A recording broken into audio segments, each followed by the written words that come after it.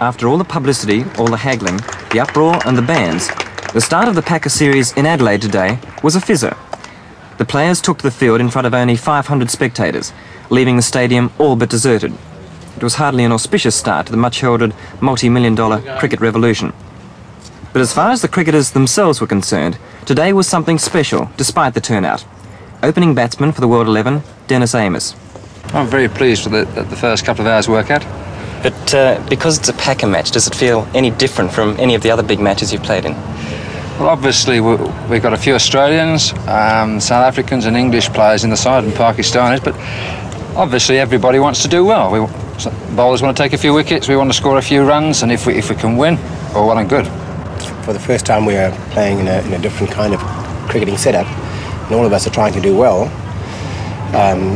You know, there are going to be some selections very shortly for World 11s and so forth, and a lot of prize money on those games, so there certainly is no playing out there.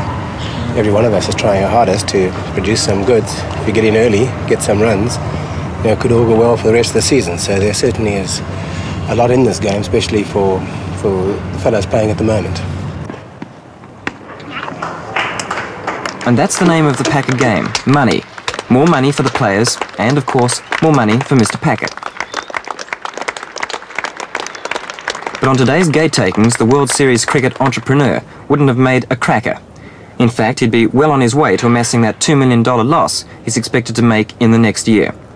Today's turnout, though, didn't worry the director of the series, Austin Robertson. Well, Bill, I'm quite happy with it. I think probably Saturday and Sunday will tell the tale a little bit better as far as crowd's concerned. I think you've got to remember that this is just virtually a practice match. There's not a lot hinging on it. And while the competition, I think, is keen enough, one can't say that, you know, we're not really worried by the fact that there are only 500 people here today.